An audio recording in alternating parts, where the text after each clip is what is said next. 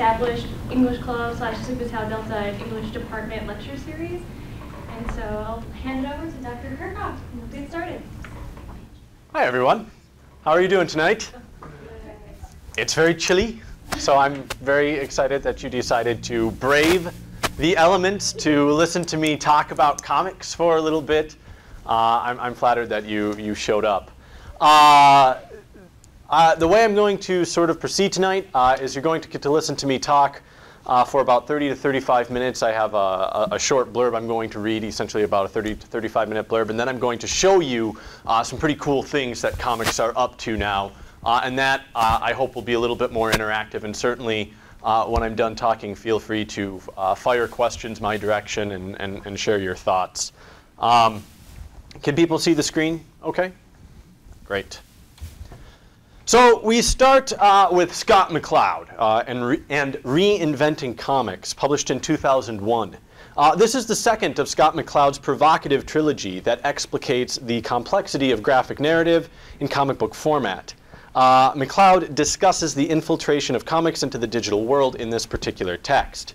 He argues that theoretically, the shift from print to digital will radically change the shape of creating, producing, and consuming comics.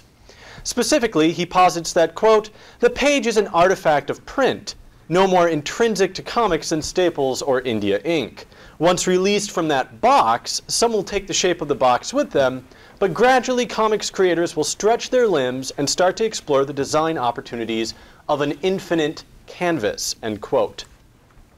McCloud's notion of infinite canvas encourages comic creators, particularly digital comic creators, to challenge the traditional structure of a comic book. Thus, he advocates digital comics to dabble in creating things like a 500-panel story, told vertically or horizontally like a great graphic skyline.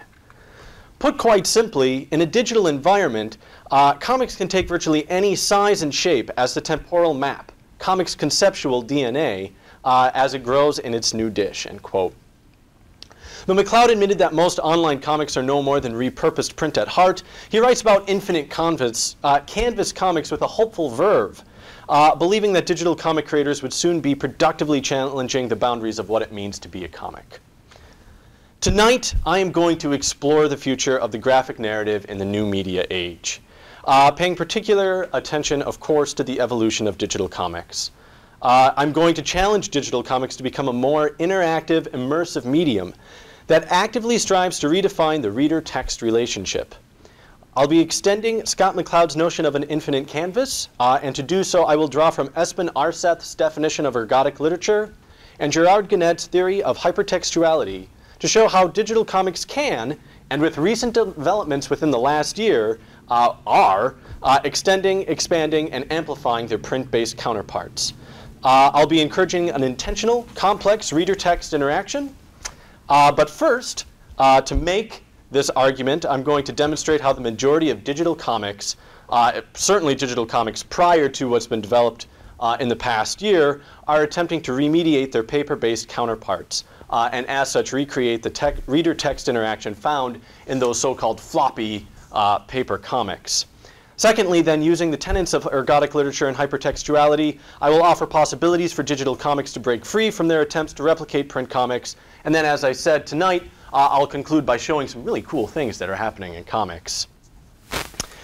So in order to make this argument, it is first important to establish the so-called parts that typically make up a print-based comic. This is a necessary exercise in order to demonstrate how many digital comics seek to replicate print-based comics. So we start with the panel, which is oftentimes also known as the frame, depending on which theorist you're talking to. Will Eisner describes the function of the panel adroitly.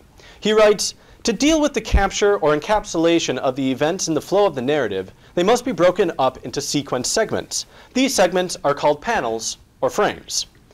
Benoit Peters argues that panels can be laid out in 4 distinct ways. Conventionally, where panels are consistently and constantly laid out the same way. Decoratively, where the aesthetic is privileged over the narrative. Rhetorically, where the dimensions of the panel bow to the action that is described. And productively, where the organization of the page dictates the flow of the story. While Peters' categorizations are certainly not the only analytical approach to studying panels, they do nonetheless demonstrate that how panels are arranged on the page dictates the nature of the narrative and encourages a certain kind of narrative interpretation. The size, placement, and content of panels are all key aspects of the comic narrative, especially as my international graphic novel students will tell you. And that leads us then to the page. The page is a shockingly oft overlooked aspect of print-based comics. On the one hand, the page is simply the area where panels are arranged to create the visual narrative. However, pages are sometimes used to further a story or narrative.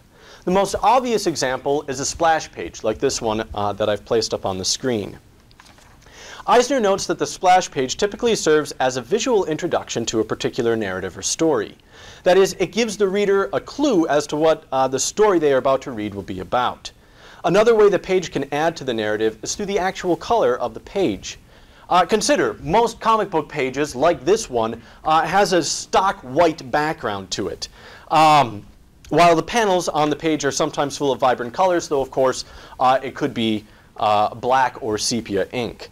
However, though, sometimes pages are given a different color, red to indicate violence, blue to indicate mourning, black to indicate death, and so forth. So the color of the page will obviously signal a certain shift in mood and sort of cue the reader again that there's a certain mood to be evoked. Lastly, it's important to point out that the page really serves as a restrictive device. This is really key to my argument tonight. As Eisner points out, only so many panels can fit on one page. The comic creator must decide how many panels to place on a page, and that's a decision that's going to affect the timing and the pacing of a comic narrative. There is no infinite canvas with print comics, as the page serves as a binding, restrictive, organizational grid. Though it should be noted that the screen can also be a very restrictive device as well, and we'll certainly look at how digital comics are working around that restriction here in a little bit. That brings us to the gutter, which is quite simply just the space that you see between panels. As MacLeod writes, nothing is seen between the two panels, but experience tells you that something must be there. Scott Buchatman clarifies MacLeod's definition of the gutter by suggesting the gutter demands that the reader must simultaneously grasp the continuities and discontinuities that connect panel A and panel B. MacLeod argues that the gutter is one of the most important aspects of comics, and this is an understandable and logical argument, given that the gutter helps establish sort of the spatio-temporal movement of a particular sequence. That is, the reader's mentally constructing what happens between panels, and similarly, how long the events from panel to panel take. While the artist can certainly give the reader visual cues, the gutter is the space that forces the reader to make sort of a seamless narrative from image to image. Icons, probably the most straightforward of the parts of a comic narrative. Simply put, they're the images used to represent the people, places, things, or idea in a comic page or a comic panel. And lastly, or at least the last one I'm going to be talking about tonight, right now at least, captions and word balloons. Comic books are certainly a medium that tends to privilege the visual, but many comics make extensive use of alphabetic text as well, often in the form of captions or word balloons. Comic book captions tend to mirror silent film intertitles in their purpose. So that is, they're used to identify characters or places, work as temporal markers, provide a narrative summary, offer further character descriptions, paraphrase dialogue, or provide ongoing commentary.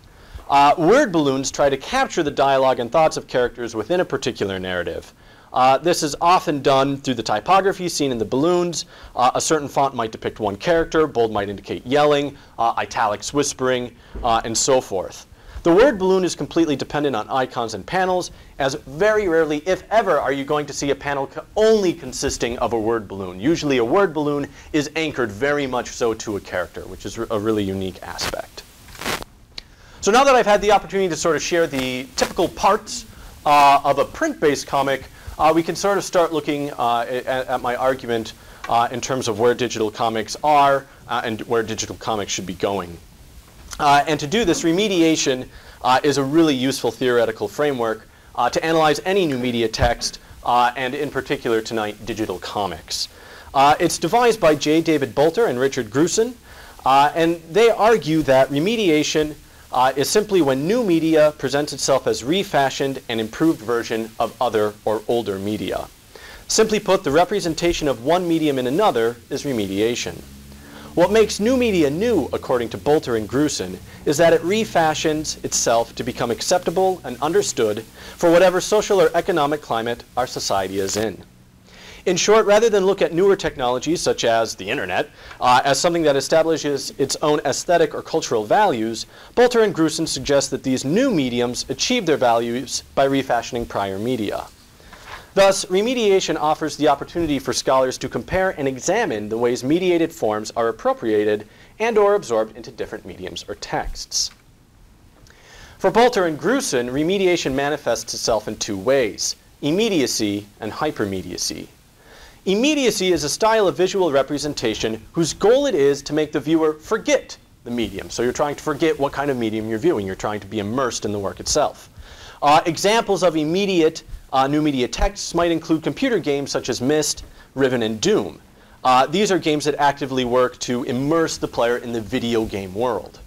Conversely, hypermediacy is a style of visual representation whose goal is to remind the viewer of the medium. The authors offer photo montages as an example of a hypermediated new media text. They note that when photomonteurs cut up and recombine conventional photographs, they discredit the notion that the photograph is drawn by the pencil or nature. Instead, the photographers themselves become elements that human intervention has selected and arranged for artistic purposes. Whether or not digital comics actually remediate print-based comics is up for debate. Most digital comics, as McLeod notes in Reinventing Comics, are recreations of their print-based counterparts. This can be seen in a wide range of comics being released. For instance, Marvel, DC, Image, IDW, probably comic book companies you're all familiar with, all offer digital catalogs of their print-based releases. You can get these through their websites, through websites like Comixology, etc. Instead of going to a local comic shop, a user can download the same content for their computer or mobile device. While this may be a remediation in the sense that the mode of the narrative has changed, print to digital, it is not necessarily representative of remediation as conceived by Bolter and Grusin. For one thing, it would be very difficult to argue that digital comics are an improved version of print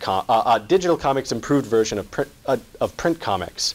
While there may be some advantages, digital comics only require hard drive space, for instance, so you don't have bulky comic book boxes taking up your entire room like I have. The narrative presented is the exact same narrative in the print comic. In fact, some might argue that digital comics seeking to recreate print comics are inferior. Dave Scheidt, a comic book fan who writes for the Huffington Post, notes that for true comic fans, digital comics aren't going to replace printed traditional ones anytime soon.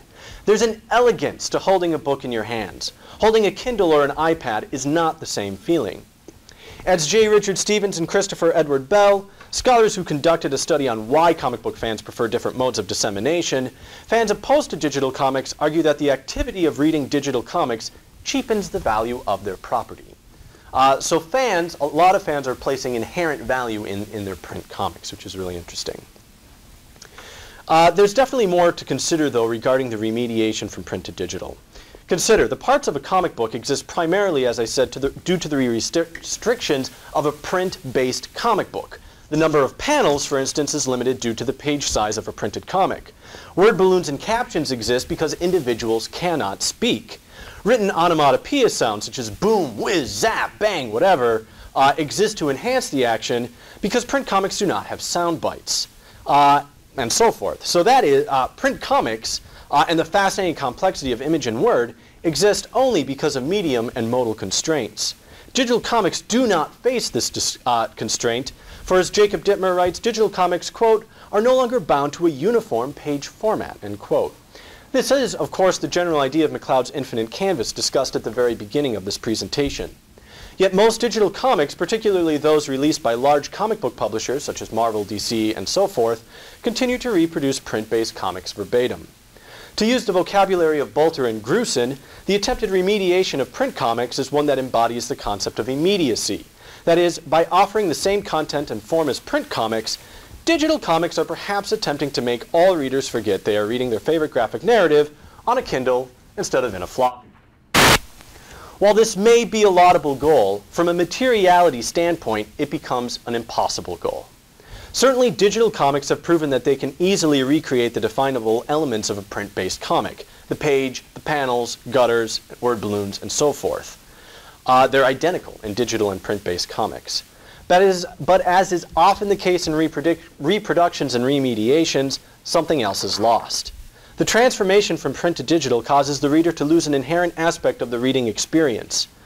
Consider the material affordances of print comics: paper, ink, staples, advertisements if it's an original floppy comic.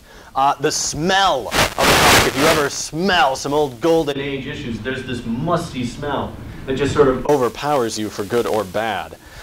Despite the fine attempts of Comixology and other digital comic platforms to painstakingly recreate the essence of the print-based comic, it's impossible to duplicate the feeling a reader gets by physically turning the page. It's impossible to replace the smudges readers get on their fingers when reading an older comic. It's impossible to capture the glossy pages' crispness in newer comics.